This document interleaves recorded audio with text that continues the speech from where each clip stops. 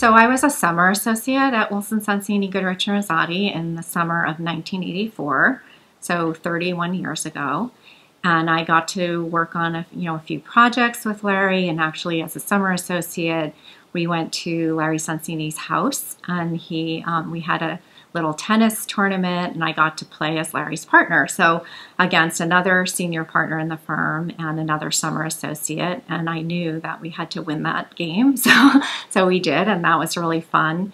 And then I got an offer to come back here to be a full-time attorney, and then Larry started teaching at Berkeley at Bolt Hall School of Law, where I was a student, and I got to take his class. So it was phenomenal to have him as a teacher. He was just incredibly bright and had very eloquent stories to tell, real life stories that made the securities laws come alive for me, and just cemented for me that this is what I wanted to do and where I wanted to be and spend my career.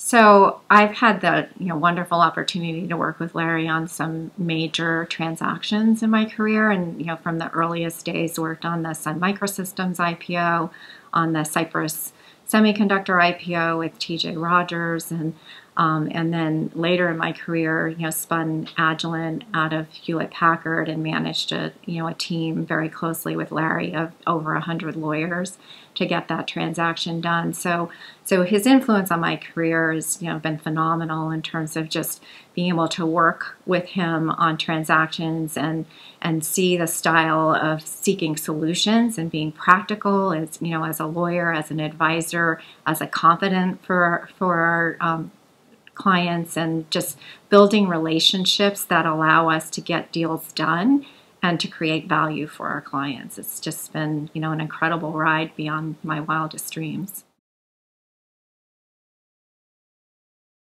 So Larry's influence, I think, has been, very broad and very deep in the Valley, because he's developed relationships with both entrepreneurs, and then the entrepreneurs, often are serial entrepreneurs, and they go on to start new companies, to become investors in companies, to become board members in companies, so that the network, has spread, throughout the Valley. So from working with the founders of Sun Microsystems, or from working with Steve Jobs on Apple, and then Next, and then Pixar, and then currently Larry and I are working on some other stuff related to that comes out of the Apple relationship from years ago. So there's just this never-ending web of people that we get to work with because of the relationships that were built in the early days, and that continue to this day, because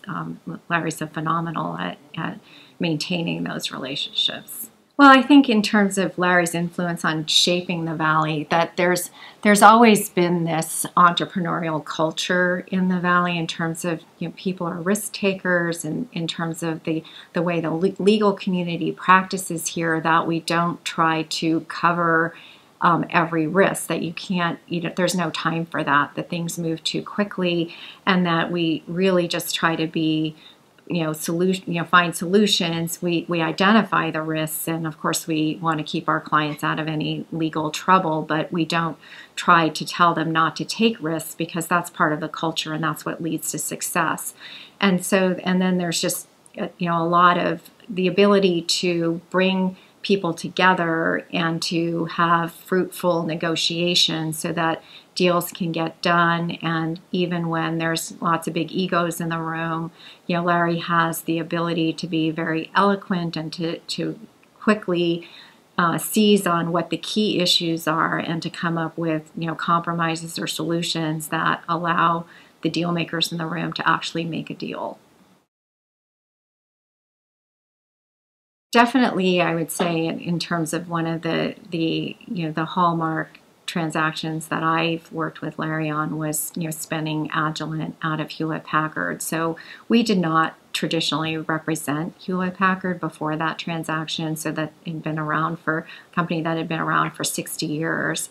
And at this pivotal moment in the lifetime of that company, they chose, Larry Sonsini and our firm to take this company and to divide it up into two larger companies. And in that transaction, Larry worked very closely with the the current board of the company and dividing it into two different companies. And then Carly Fiorina took over as the CEO at that time, and Lou Platt retired. And we got to work with the the whole new management team and influence to bring about two great companies in the Valley, Agilent and Hewlett Packard.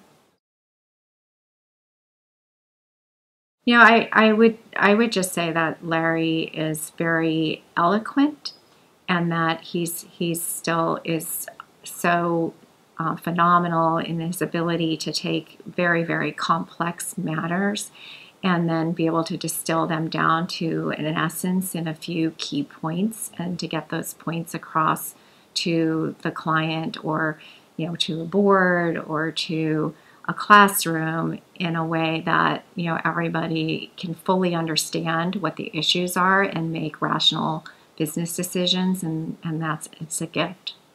Larry, I just wanted to say congratulations on being inducted to the Global Silicon Valley Hall of Fame. There's no one more deserving than you.